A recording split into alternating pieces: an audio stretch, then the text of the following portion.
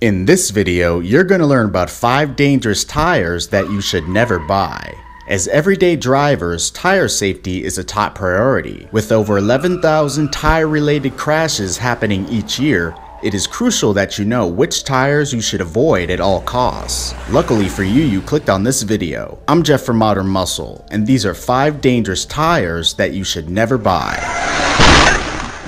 First on the list are Firestone Wilderness tires.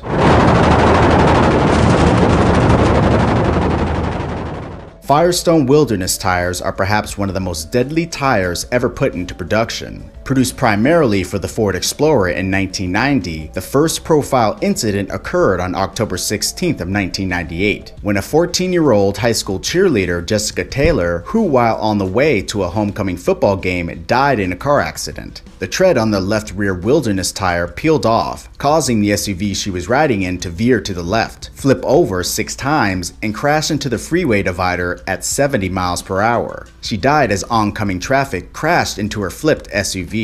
This and countless other accidents led Firestone and Ford Motor Company to recall and replace 23 million Ford Wilderness tires. As a result of the tire's poor design, several executives at Firestone and Ford were reassigned or fired. The tires proved to be so deadly that Congress got involved and passed the THREAD Act. All in all, these tires brought an end to a nearly 100-year corporate relationship between Ford and Firestone. Up next, we have cheap imported Chinese brand tires. Tires from China can cost far less than better known brands. Consumer Reports included 3 in recent tests, and they found they're no bargain. In recent years, many Chinese tire manufacturers have come under attack for making substandard, unsafe tires available for sale in the US. These tires lack even the most basic of safety features such as gum strips, belt stiffeners, and bead wedges, all basic features considered to be industry standard. While there have been many variations of Chinese import tires that have come under attack, the ones that have been subject of forced government recalls include the following 3 brands: Westlake Tires, AKS Tires, and Compass Tires. Last and not least are Goodyear G159 tires.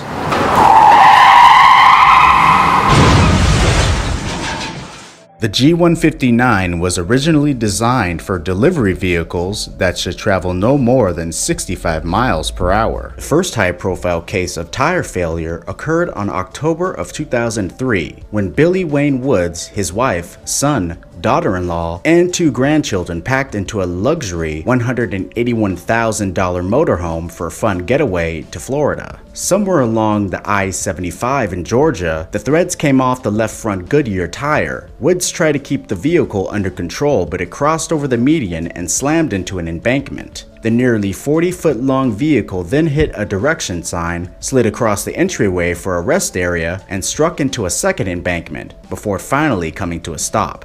Both Woods' wife and his daughter-in-law suffered broken backs, his son a broken hip, and Woods was left paralyzed. Several months later, he died as a result of complications from his injuries. When equipped on normal passenger vehicles, the Goodyear G159 tires were prone to heat-induced failure, and as early as 1990, numerous owners across the US reported accidents due to thread separation and blowouts. The tires were designed to handle a temperature of 194 degrees Fahrenheit when traveling at highway speeds between 65 and 75 miles per hour. In excess of 200 degrees Fahrenheit, the tire ran a risk of thread separations. Goodyear's own test data showed that tires ran temperatures as high as 229 degrees. The G159's failure rate is anywhere between 10 and 25 times worse than the defective Firestone Wilderness tires. Goodyear employees themselves said that in depositions that they couldn't identify any tire made by the company that comes close to the failure rate of this one.